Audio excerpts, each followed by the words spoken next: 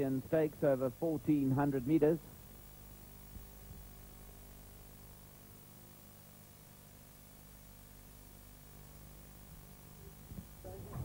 Secretary General going in.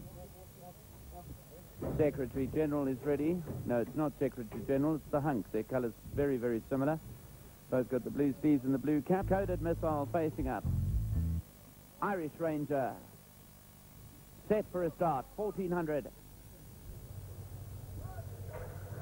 And away they go. Turbo Star very quick to react along the inside of Secretary General. Irish Ranger, then Basic Instinct behind that Sovereign Seas. Golden Horde is racing up on the far side to be much handier today. Then comes Coded Missile, Divine Force along the fence. Behind him is Follow the Falcon, then Fast Fancy. The Hunk is racing back, one from last, and Super Dice the back marker.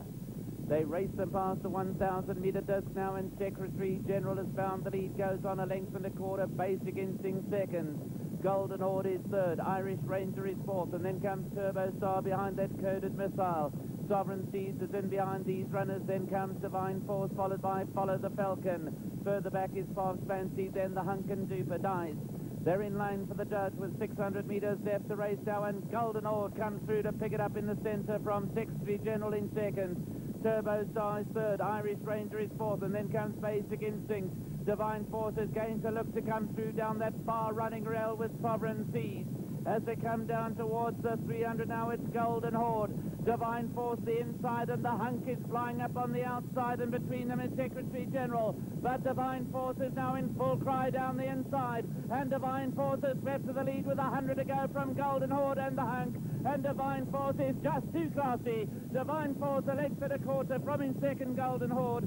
Then came the Hunk, Follow the Falcon, Irish Ranger, Sovereign Seas, Fox Fancy, and Secretary General.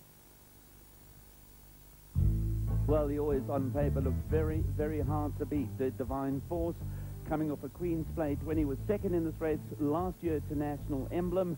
He goes one better this year, but what a cracking run from Golden Horde in second. Definite signs that he's coming along the right way, and it's got to be a big runner along with Divine Force in the forthcoming Group 1s over 1,600 metres.